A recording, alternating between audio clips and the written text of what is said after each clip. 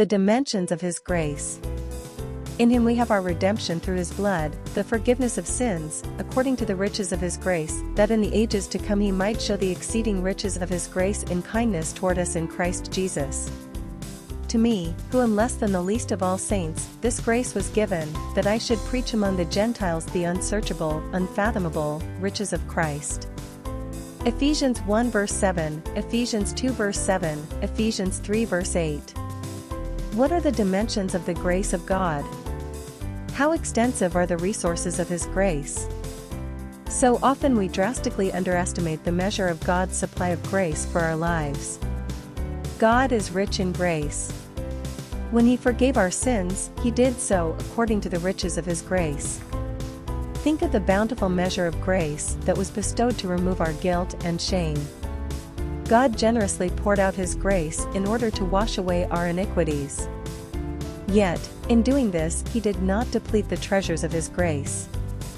In Ephesians 2 verse 7, God speaks of the exceeding riches of his grace. The Lord's grace is far beyond any richness that we have ever yet comprehended or experienced.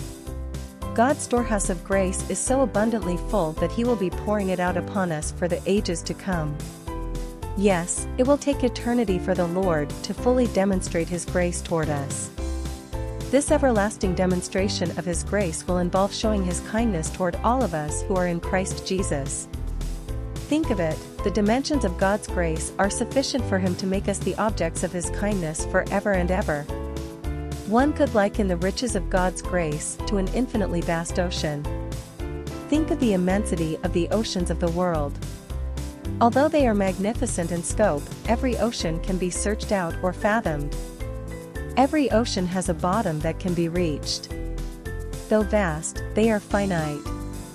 Paul testified that the Lord gave him grace to go forth and proclaim the unsearchable, unfathomable riches of Christ. There is more grace available in the heart of God for us than there is water in all of the oceans of the world. Truly, no matter how much grace we have already discovered in Christ, we have only begun to search out the riches of his grace toward us. Let us pray. Heavenly Father, we are awestruck at the vast dimensions of your grace. Forgive us for underestimating that grace so often. Enlighten the eyes of our hearts that we might know the richness of your grace. May the immeasurable ocean of your grace be our daily supply for life in Christ. In his name we pray, Amen.